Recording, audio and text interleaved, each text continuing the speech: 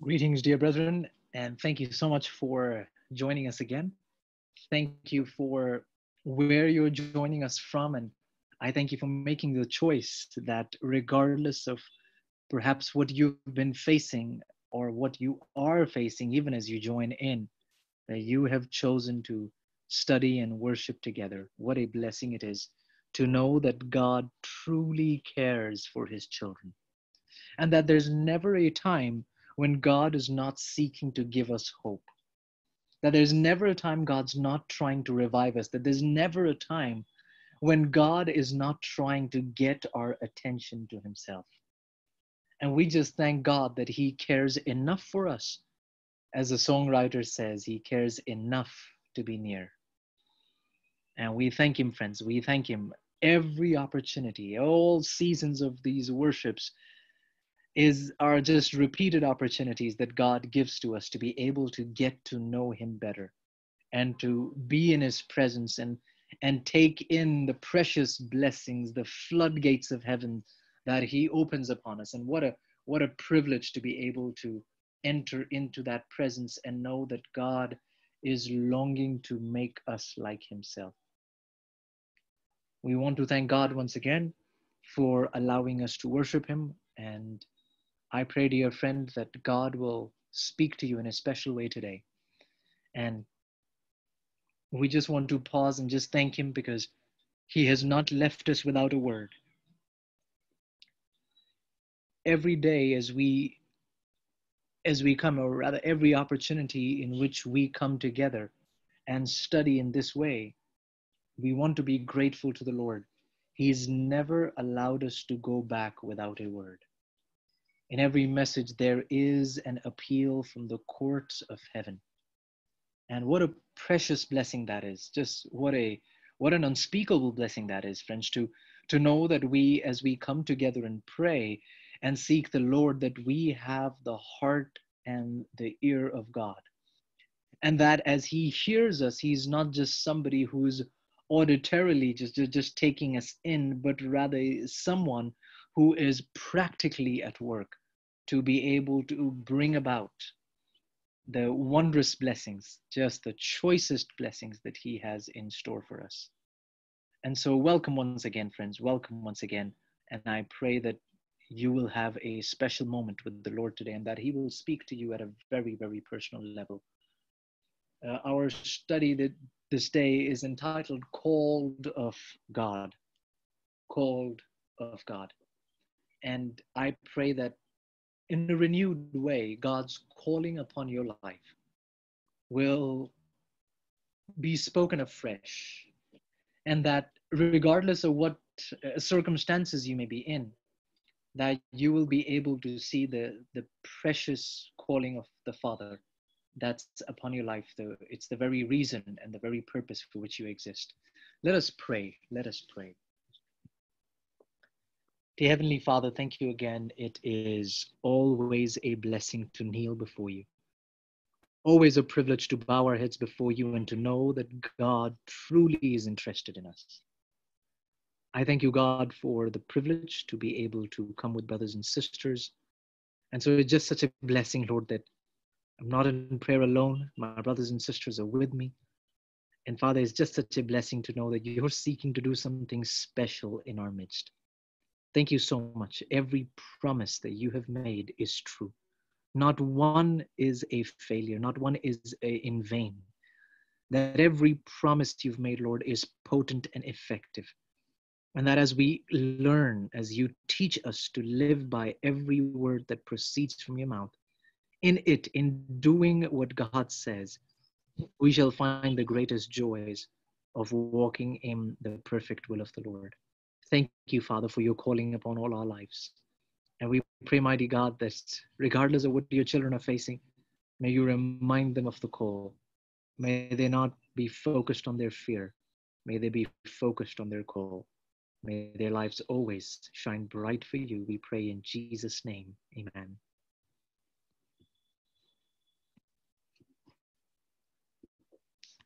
Welcome once again, friends, and thank you if you've just joined us. Our study today is entitled Called of God. And again, I pray that God will speak to you in a special way about what He has planned and purposed for your life. In the Bible, we find brethren encouraging one another. And we find that you had Moses encouraging Joshua.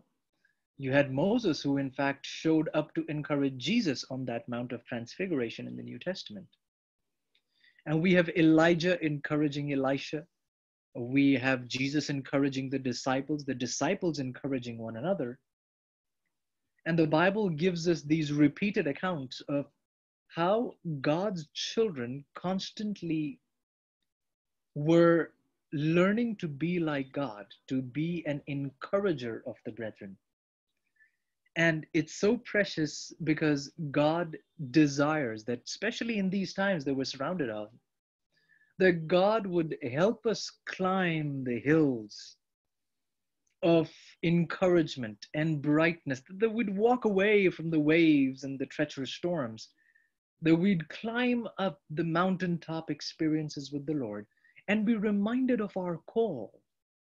You see, friends, down at the shoreline, oftentimes the waves and storms and the ups and downs of life can often take us away from where God has in fact planned to take us to. Every now and then, it's important that we carve for ourselves a pathway to the top. That we learn to walk the road that Jesus has walked before us. And that we would learn to go up to those mountaintop experiences, away, taking our eyes away from that which surrounds us and learning to fix our eyes on the one who is above us, that he would remind us the very purpose of our existence. So called of God. And we want to take a look at how a senior minister is encouraging a younger minister. We pick up the story in 2 Timothy chapter 1 and verse 1 in this short, very short devotion. In 2 Timothy 1 and verse 1, the Bible says, Paul, an apostle of Jesus Christ, by the will of God. You know, I really like that. That's very precious. That's very, very beautiful. Notice what Paul really is saying. In 2 Timothy 1 and verse 1, Paul is saying, I am an apostle. And what's beautiful about the choice of word used is that the word means sent. The word apostle really means one who is sent. Paul is saying, I am an apostle of Jesus. I am sent of Christ. I have not chosen this. It is he who has chosen me. I am not going forth of myself. I am sent of my heavenly Father. It is Jesus who has sent me, and I am an apostle. Now, notice, while that's the calling is that you're sent. We say that, oh, these were the apostles of the Lord, and we don't realize what we're really saying is these are the sent of the Lord. These are the people who were sent by God. And friends, that's just really amazing, because when you look at that word, it doesn't just mean an apostle, it also means an ambassador, a commissioner of Christ.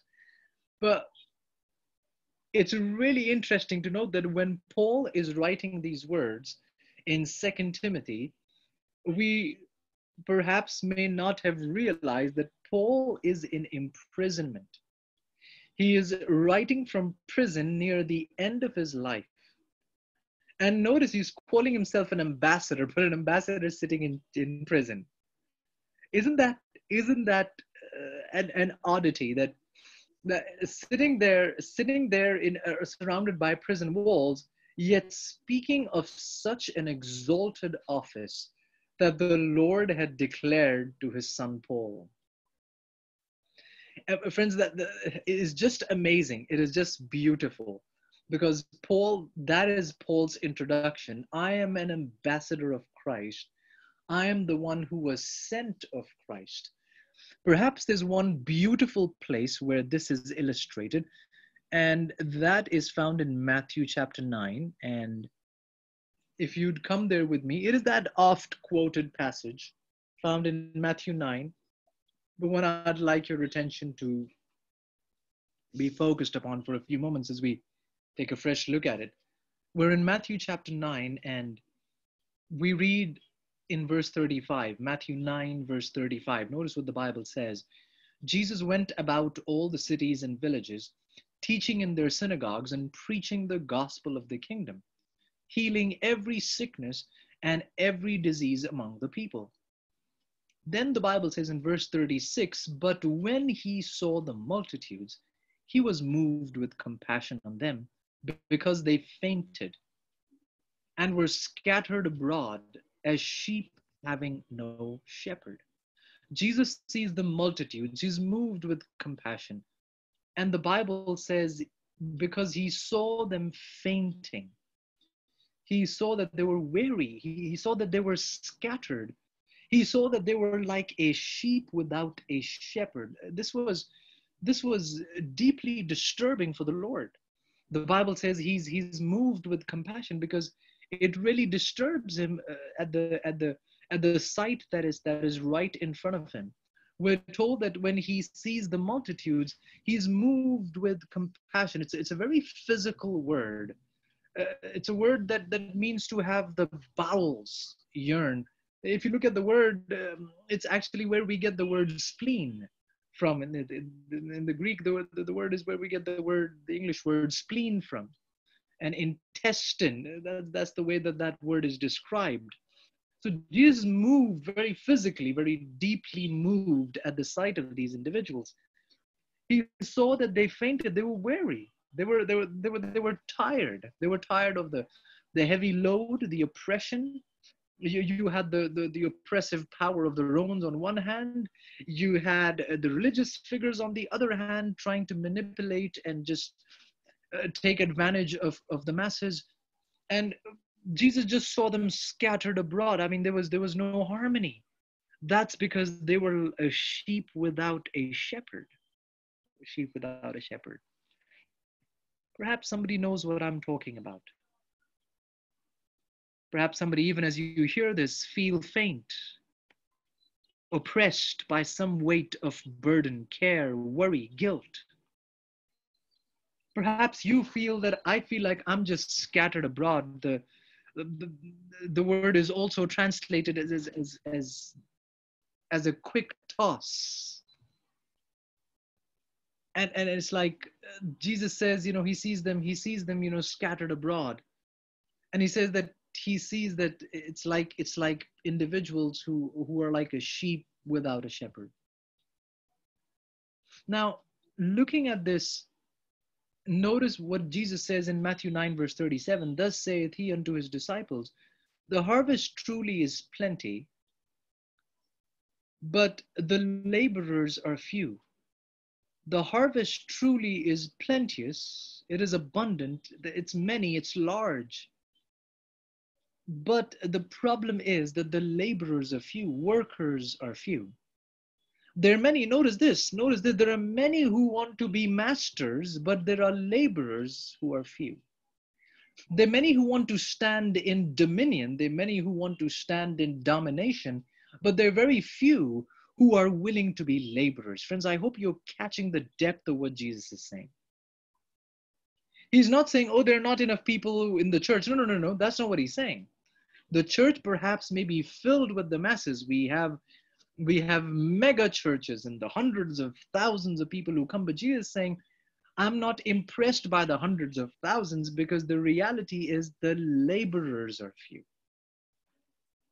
There are very few who are willing to work under a master, the master Jesus Christ. The word laborers also means one who toils. Perhaps you would remember our message, The Heavy Weights of the Lord, wherein we studied the plan and purpose of the Lord was that we would sweat out, we would labor, we would toil with the blessings and the talents, the heavy weights the Lord has blessed us with. But then notice, Jesus goes on to say, now, if the laborers are few, he says the solution is verse 38. The solution is not that you should go. No, no, no. The solution is pray. Listen to this, friends. Don't miss this. There are the harvest is ready. And if you know anything about harvest, the harvest is not going to sit around forever. If you don't harvest it at the right time, the crop will droop away, fade away, die away. You have to harvest it at the right time. The harvest is plenty, laborers are few, so what should you do? You should pray. And then Jesus says, pray to the Lord of the harvest. You're not the Lord of the harvest. If you want to be part of the experience, you are to be a laborer, not a master. You are not the Lord of the harvest, although many people want to be the Lord of the church. Pray. Pray to the Lord of the harvest that he will send forth laborers into his harvest. That's amazing. That he will send forth laborers. So if you feel like there is a need, if you feel like the harvest is plenty and the laborers are few, you shouldn't say, I'll go. What you really should do first is that you should pray. We looked the other day and we studied together that even Jesus, before he picked the disciples, he himself prayed. He's not making something up, friends, because this is indeed what Jesus himself did. That when there were those who were needed to be sent, Jesus himself spent the whole night in prayer before he chose the 12 the next day, or ordained them and sent them out. So friends, we want to keep in mind, Jesus is not asking us to do something strange. It is something he himself is in keeping of. As you see the need for laborers, pray to the Lord of the harvest. And then this impact point, when Jesus says, and the Lord of the harvest, he will send forth laborers into his harvest. Friends, what's amazing about that phrase, he will send forth. He will send forth. That word to send forth is literally translated as eject. Have you ever seen videos of pilots as the plane is about to crash, they eject themselves? Has anyone seen a pilot eject very smoothly, just very slowly, very softly? Ejection is quick. It's a quick thrust. It's a push. It's a kick out of the plane. Friends, that's the essence that the text brings. The Lord of the harvest will send forth. The word is translated as expel. The Lord will expel forth. He will thrust out. He will pluck out. He will send out. He will put out. He will kick out. You see, friends, many of us in the work of the Lord as his calling comes upon us, Paul knows what it means to be sent. Paul says, I'm an apostle. And if today I'm sitting in prison walls, I shouldn't be surprised. I shouldn't be surprised because God did not send me to look for the comforts and conveniences of life. I was sent to take the gospel to the world. And if that meant I'd have to end up in prison, then so be it. I am an apostle of Jesus Christ. I was sent forth. I was expelled forth. Sorry, I'm back. I think I had trouble with connection there. Let us go right back in. Let me put up the presentation again. There we go. All right. Let's pray as we continue onwards. Dear Heavenly Father, thank you for your word. Please speak to us, and we pray that your name will be magnified. Please preserve our connections and allow the name of Jesus to be magnified. Help us, Lord, we pray in Jesus' name. Amen. So friends, in 2 Timothy 1 and verse 1, the Bible says, Paul, he is an apostle of Jesus Christ. And Paul is sharing the reality of life. Paul is saying, friends, that I am an apostle, I am sent forth. That's what we just saw in Matthew chapter 9 and verse 38, that he will send forth, expel forth, thrust out. And Paul wanted the world to know that, hey, I shouldn't be expecting anything higher. God did not send me to look for the comforts and conveniences of the world. I was sent forth, I was put forth into this harsh world, I was thrown into the battlefield. A soldier's not expecting to be gently placed in the battlefield. It's a hard thud as you go out and do the work, finish the mission that is given. Paul, an apostle of Jesus Christ. I was sent, I am sent of Jesus. And then he says in 2 Timothy 1, verse 1, I am sent by the will of God. And I really like that too. I really like that choice of those words. That number one, I am sent out. And as I'm sent out, I'm not sent out of my own. I'm sent out by the perfect will of God. It is the will of God that sends me. And that's beautiful. That's really beautiful. According to the promise of life, which is in Christ Jesus, according to the promise of life, which is in Christ Jesus. Hence, prison walls, the struggles, the challenges, the persecutions, the beatings, the strife. But guess what? If it is the will of God, then it is the will of God. And if the will of God ends me up in prison, then so be it.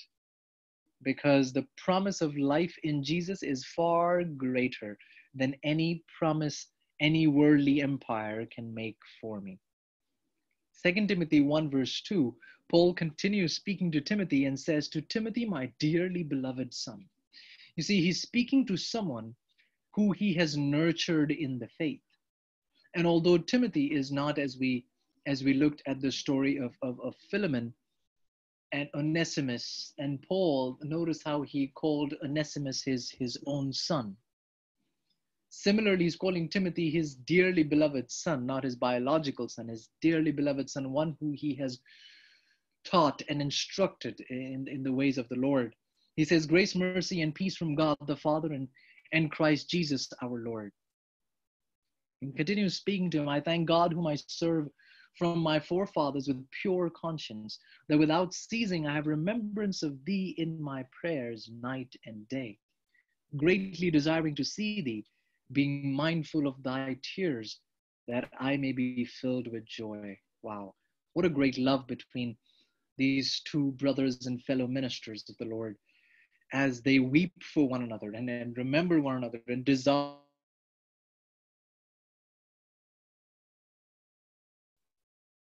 I'm sorry, I seem to be having connection issues today. Um, Let us continue with a prayer. Let's just put this up and we'll pray again. Dear Heavenly Father, we pray that again you would please safeguard our connections and allow the name of Jesus to be presented before his people. Thank you so much, for we know you're able. We pray in Jesus' name. Amen. So friends, we're in 2 Timothy 1:5, and Paul is saying, when I call to remembrance the unfeigned faith that is in thee, Timothy, which dwelt first in thy grandmother Lois and thy mother Eunice, I'm persuaded that in thee also. Paul is speaking of Timothy and speaking about the rich spiritual heritage that Timothy is coming from. In fact, in 2 Timothy 3 and verse 14, we read, but continue thou in the things which thou hast learned and has been assured of, knowing of whom thou hast learned them. So he's again an encouragement, continue in the things which you have learned. In fact, he goes on to say that from a child thou hast known the holy scriptures, which are able to make thee wise unto salvation through faith which is in Christ Jesus. He's speaking first of the spiritual heritage that Timothy has had. And in that spiritual experience and having that wonderful, unspeakable blessing of having a home that loves the Lord, he says, hold on to the things that you have learned. Do not let them go. And friend, that's a reminder to us also.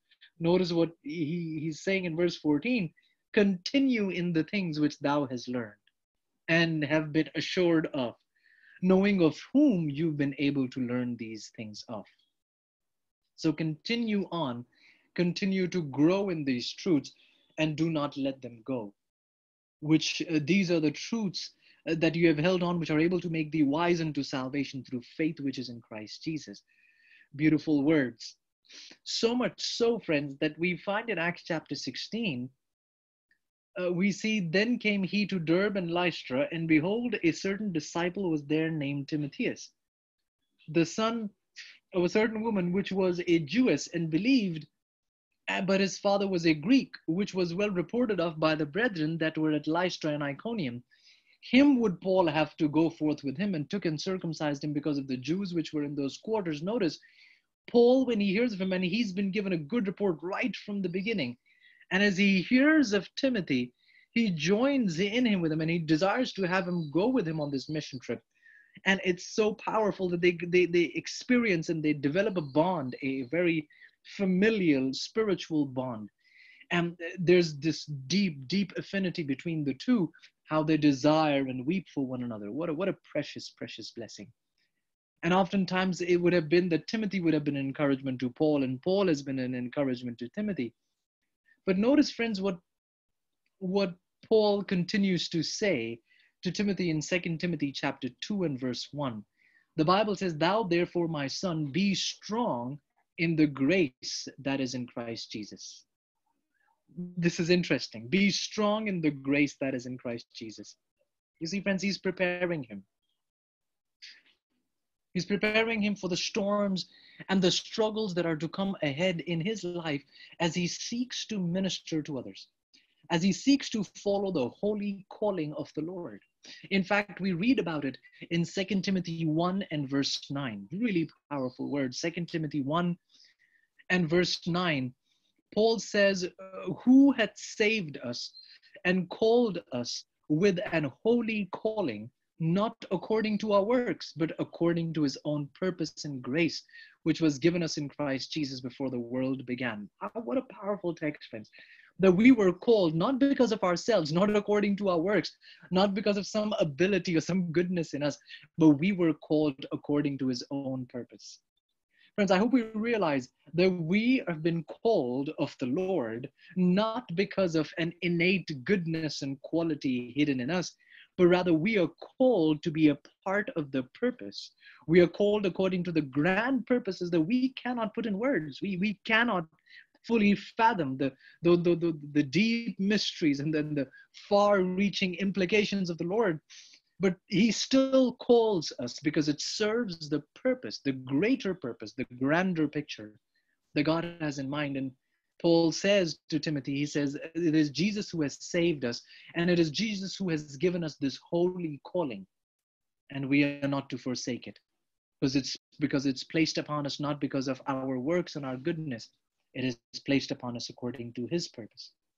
Notice what he goes on to say in verse 2, "The things that thou hast heard of me among many witnesses, the same commit thou to faithful men, who shall be able to teach others also." Number one, Paul, he's saying to Timothy that you are to be reminded that as we go out in this work, you are to be strong, son. For you cannot be weak. Be strong in the Lord. Make sure you are constantly growing. That's the word that he has for him. Make sure you're constantly growing in the truth that has been given to you, so that hard times don't catch you by surprise. That you are in the strength of the Lord, because to somebody who chooses to stand up for the Lord, you will face hard times. You will face treacherous times. These are important words. Wow. He says to him, "Be strong in the grace." He continues in verse 2 and says, "The things that thou hast heard of me among many witnesses, the same commit thou to faithful men." He's encouraging Timothy. He says, "Timothy, don't keep these truths with yourself, but rather go out and share the good word, share the faithful truths of the Lord. Share them with faithful men who themselves will be able to teach others also. Thou, therefore," now counseling this younger minister, and what a powerful counsel. And friends, one that we really need to pay attention to, because we could learn much about the calling of the Lord that is upon all our lives. Notice what he says to Timothy in 2 Timothy 2 verse 3. He says, "Thou therefore endure hardness as a good soldier of Jesus Christ." Deep words, deep words. He says, "Thou therefore endure hardness.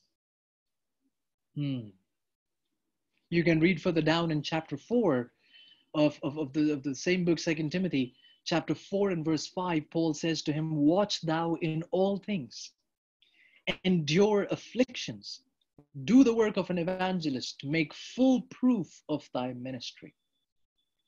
He's saying to Timothy, he says, Timothy, be ready, be ready. He's not, notice, he's not saying, yeah, sometimes you might, face hard time. No. He says, son, endure hardness, as if that is the norm. That's the kind of understanding he'd like Timothy to have. He says, Timothy, be prepared at all times. It's not going to be an easy life.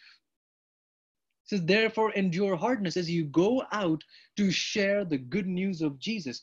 Be strong in the Lord always, friends. Let not difficult times catch you by surprise, disappoint you, discourage you, and make you think I should quit working for the Lord. Am I speaking to someone, friends, who feels like, no, it's too difficult. I should quit. I should just quit this faith. I should just walk away.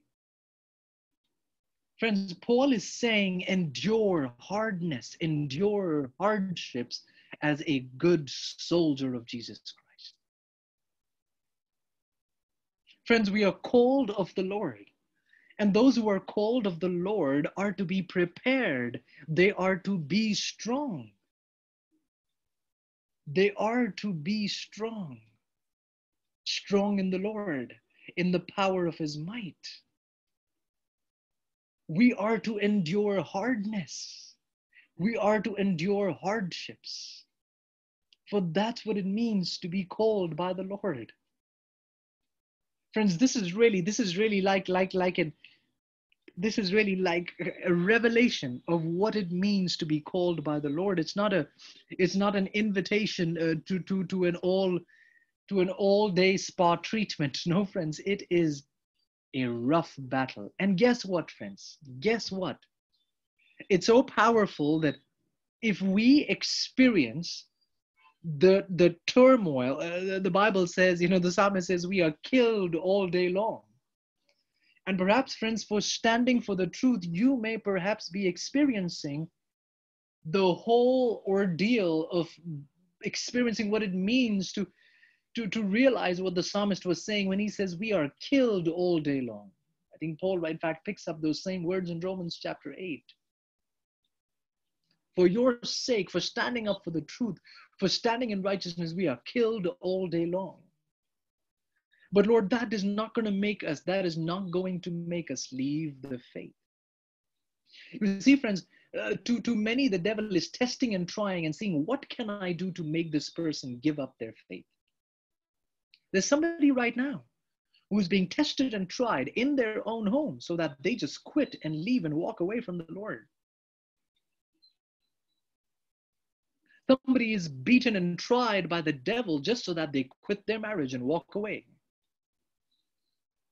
Someone is being tempted by the Lord to give up on his children and just resolve to, just discouragement and destruction and desolation. Endure hardness, dear brothers and sisters, as a good soldier of Jesus Christ. Get strong in the Lord. Get strong in the Lord. Hit base camp again. Hit the training grounds of Christian life again. Go back to the Lord, friends. Go back to the Lord. If you're feeling like giving up, go back to the Lord, and he will make you strong so that you endure hardness. Number one, as a good soldier. Notice, no man that warreth entangleth himself with the affairs of this life, that he may please him who had chosen him to be a soldier. That's powerful. That's powerful. He says, learn that you are to endure hardness. You are to have the focus of a soldier. Why? Because a soldier who's going to war cannot get entangled with the affairs of this life. I'm going to come to that in just a bit.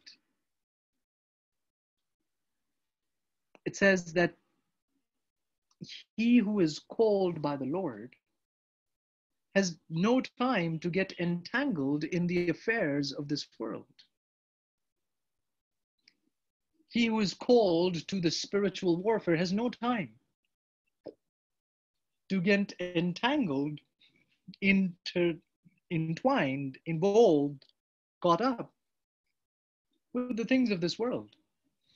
Interestingly, friends, this Greek word is only used once in the New Testament. It's only used one other time, and it's found in 2 Peter 2, verse 20. It's a text we've looked at in the past, but one that demands our attention today as well.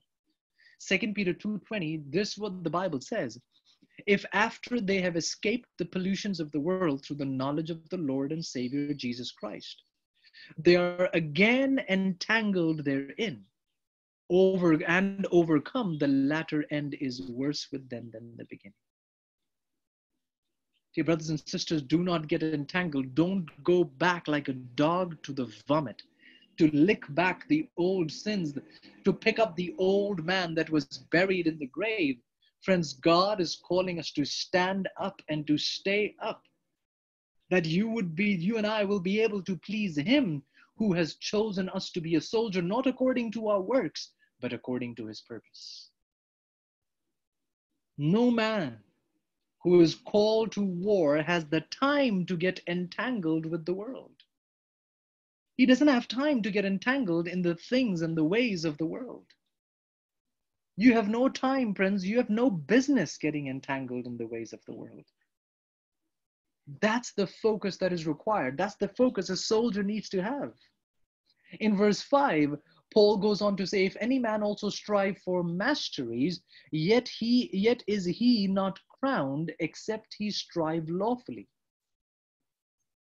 The next example he gives him is that he says, he who is striving for masteries, is he not crowned, except he strive lawfully.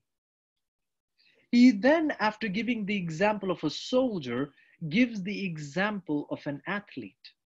In fact, the very word that you see, strive for masteries, that word masteries is translated as athleo in the Greek, from where we get the word athlete, to contend, to strive. And so we read, if any man also strive for masteries, if any man is an athlete, yet he is not crowned, friends, except he strive lawfully. He then gives the example of an athlete who is striving, who is disciplined. There's discipline in the life of a soldier. There's discipline in the life of an athlete. And the thing is, friends, we read in Hebrews chapter 12, and the Bible says in Hebrews chapter 12, it says we are to run, Hebrews chapter 12, verse 1. We are told that, friends, we wherefore seeing also that we are compassed about with so great a cloud of witnesses, let us lay aside every weight. Let us lay aside every weight and the sin which doth so easily beset us. Many years ago when I was in college, we had the privilege to be a part of a marathon. And then the marathon took part in this 5-kilometer marathon. And as we were partaking of that, Gatorade, I think, was one of the sponsors. And they gave us, or I guess it was the organizers who gave the runners Gatorade. And I remember in that 5-kilometer, that was many years ago, but I remember there were those who, I guess perhaps what I saw, who was running and did not want to be brought down by the weight even of the drink, of this energy thing. I saw him just tossing the drink and just running. He wanted nothing to beset him, nothing to hold him back. And Hebrews 12 verse 1, we're told, let us run this race with patience, the race that is set before us. Somebody says, but wait, why are we in a race? I'm not trying to defeat anyone here. Well, the reality is, friends, we're not racing against each other to get the crown of life. The reality is, friends, we are running against the devil. It is the devil who's trying to catch up. It is the devil who's trying to get ahead of us. It is the devil who's seeking mastery over us.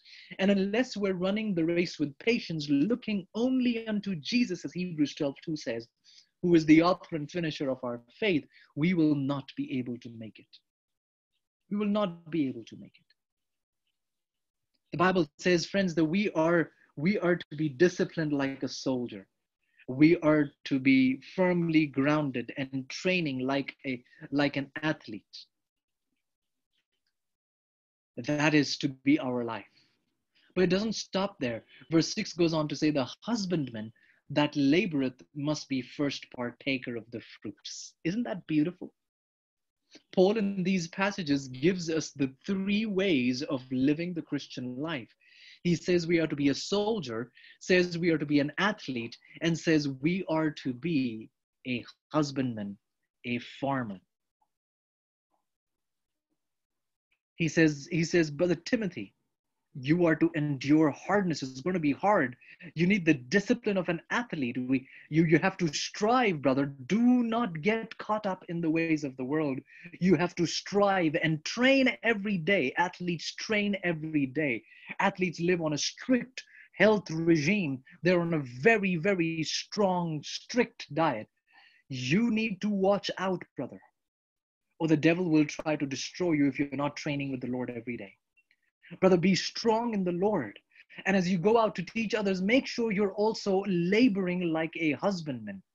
But you see, one of the things about the husbandman is that the husbandman is the first partaker of the fruits. Brother, you can't give to somebody else what you've not tasted yourself. Are you listening, dear friend? You can't feed someone else what you've not fed upon yourself. The husbandman that laboreth must be first partaker of the fruits. Taste the fruits, friends, you're asking and inviting others to, and compelling others, encouraging others, inviting others to be a part of. Let them see the results of the fruit in your own life so that they would desire to eat of the precious fruits of the Lord. Be a soldier, be an athlete, be a farmer. This is the desire of the Lord. This is the desire of the Lord as he calls his people to be a part of the work. But we notice something, friends. We notice something that is found in Haggai chapter 1. And it's really interesting how this New Testament book takes us all the way to the book of Haggai. And we find this very, very disturbing revelation. It says, Haggai chapter 1 and verse 11. Haggai 1:11 says, I called for a drought upon the land, upon the mountains, upon the corn, upon the new wine, upon the oil, upon that which the ground bringeth forth, and upon men, and upon cattle, and upon all the labor of their hands. Wait. We're called of the Lord, called to be a soldier, called to be an athlete, called to be a farmer, called to be disciplined. But friends, the Bible says the Lord was disturbed with his people. For he found that his people, as they returned from captivity, they had neglected the house of the Lord. Notice, friends, notice what the Bible says in Haggai chapter 1, and I'd like you to read verse 2 with me. Thus speaketh, Haggai 1 verse 2, the Bible says, thus speaketh the Lord of hosts, saying, this people say the time is not come, the time that the Lord's house shall be built. It's like, what? They had returned from captivity. God had released them from captivity. And yet they were not found building the house of the Lord. In verse 3, the Bible says in Haggai 1:3, then came the word of the Lord by Haggai the prophet, saying, is it time for you, O ye, to dwell in your sealed houses, and this house lie waste? All right, so the time for the Lord's house to be built has not come. So is it time for you to stay in your own houses? Is it all right that God's house is not built, but you're busy building your own house? If it's not time for the Lord's house to be built, then who decides that it's time for your house to be built and finished and your sealed houses? Your sealed houses. And while your houses are built, God's house lies waste. Dear friends, do you realize what Paul is saying to Timothy? He's saying, Timothy, we are called of the Lord,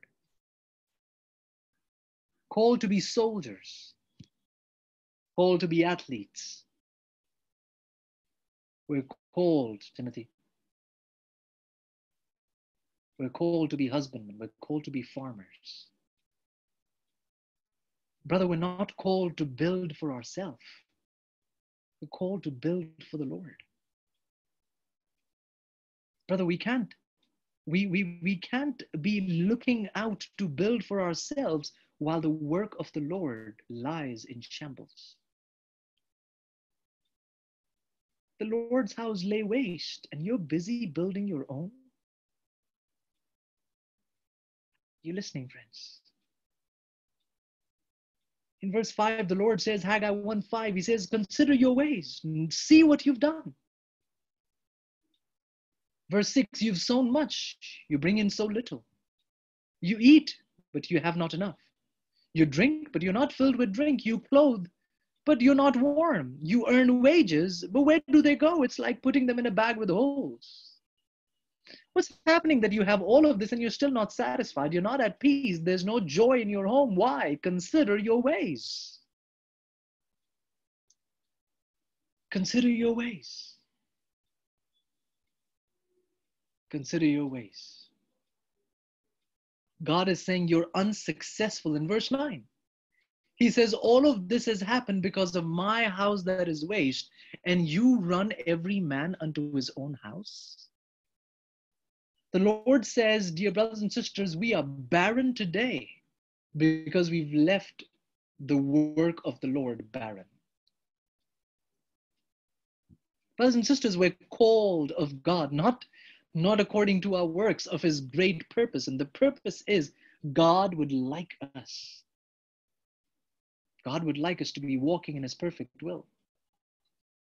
God would like us to be out there, sharing in whatever way possible, to be a soldier, to be an athlete, to be a farmer, a hard laborer, friend. What are you doing? Ignoring the work of the Lord, still busy trying to secure something for yourself, while the work of the Lord lies in waste? Friends, don't misunderstand me. God is not saying don't feed your children. God is not saying, don't care about your family. That's not what God is saying. God is saying, is it possible, though, that you can get so possessed about caring for the family that you can stop caring about God's work? Is it possible that you can get so worried about a future you've not even seen, and trying to secure for yourself the future, you ignore the present work of the Lord?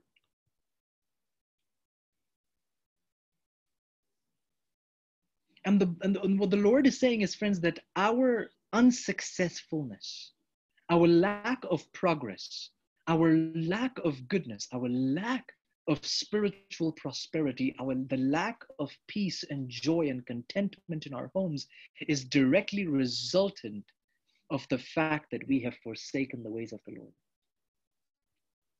We have left God's house waste while trying to build a house for ourselves. Friends, in fact, the Bible says in verse 10, this is why the heaven over you is stayed from dew and the earth is stayed from her fruit. He says, I've held it. I've not allowed it to rain. Do you realize that there's a spiritual implication there? He has withheld the outpouring of his rain, the outpouring of his spirit upon you. And notice, friends, that the God who calls us also has the power to call a drought upon the land. That's verse 11, Haggai 1:11. You see, friends, God had called a drought upon the land. It's a really interesting play of words there, friends. A very, very interesting play of words there. In Haggai 1:11, the Lord says, I have called for a drought upon the land. And what's amazing about that word? What's amazing about that word is that you'll find the similar word is used in Haggai 1:4. A similar word is used in Haggai 1:4 when you read, is it time for you, O ye, to dwell in your sealed houses, and this house lie waste? And then you read, I have called for a drought. Both those words, waste and drought, come from similar words. In essence, what God is saying is, if you have left my house waste, I have called wasteness upon the land, a drought, upon the mountains, upon the corn, upon the wine, upon the oil, upon which the ground bringeth forth, upon men, upon cattle, upon all the labors of the hand.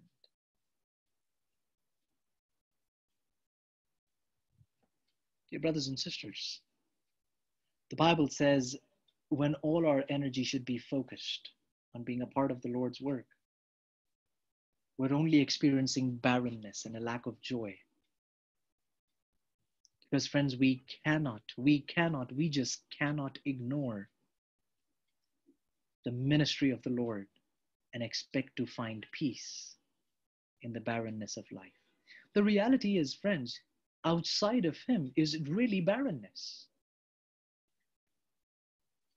And it's like the curse of the Lord is the experience, because when we choose to go outside of him, he is the fruit. He is the fruit of the land. He is the rain.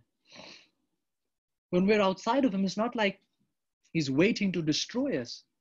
He's saying life outside of me is a desolate wilderness. And that's why you don't have the peace. That's why you don't have the joy. That's why you don't have the contentment. Because you got entangled. You got distracted. You stopped training. You stopped laboring. You got entangled. You got entangled in the cares of the world. You got too busy with the house. And you took your eyes off of the Lord. You took your eyes off of the Lord.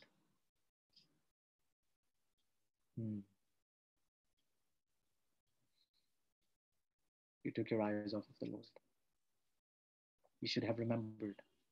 You should have remembered what you were called. You should remember today, friends, what you are called for. I want to read to you Haggai.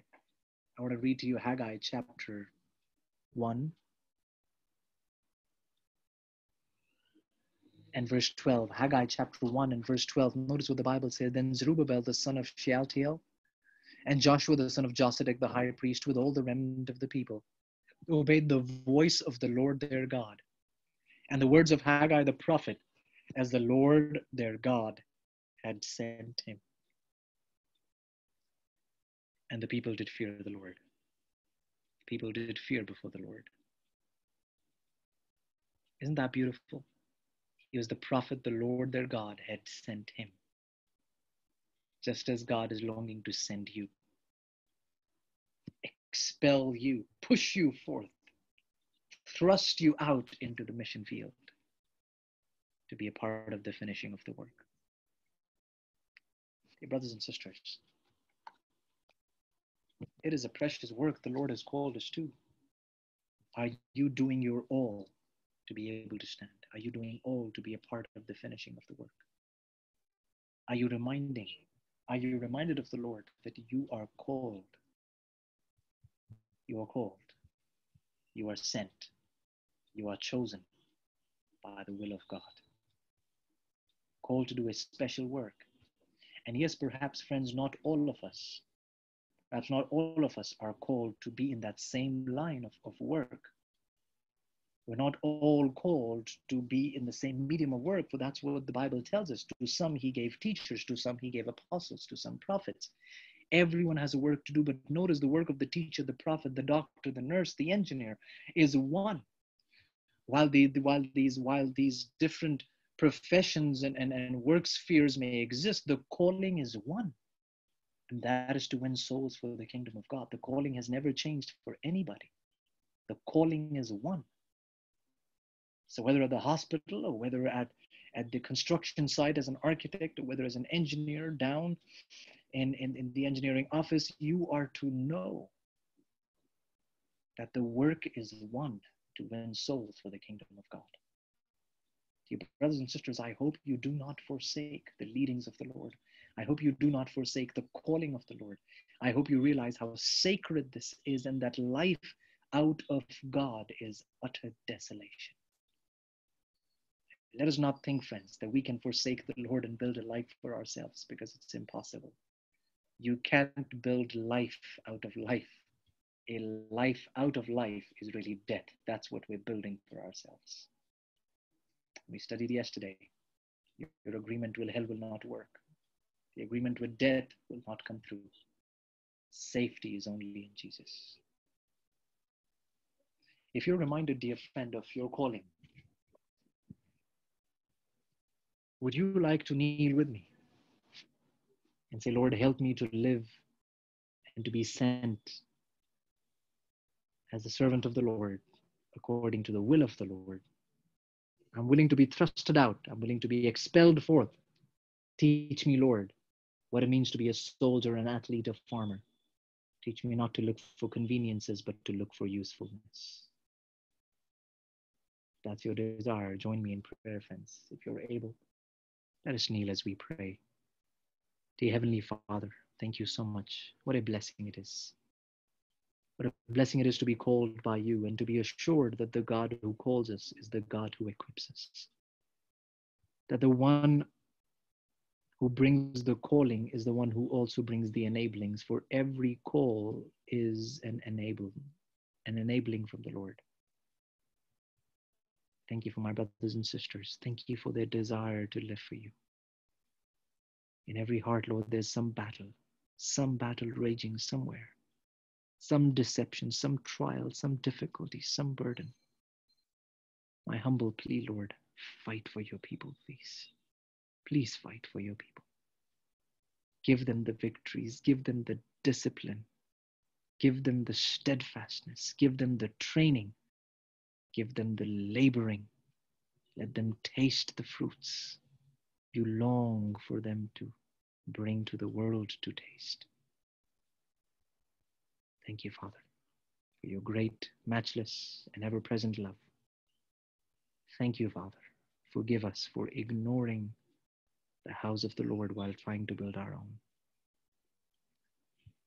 Cleanse and purify our hearts and build us in thee. We pray in Jesus' name. Amen.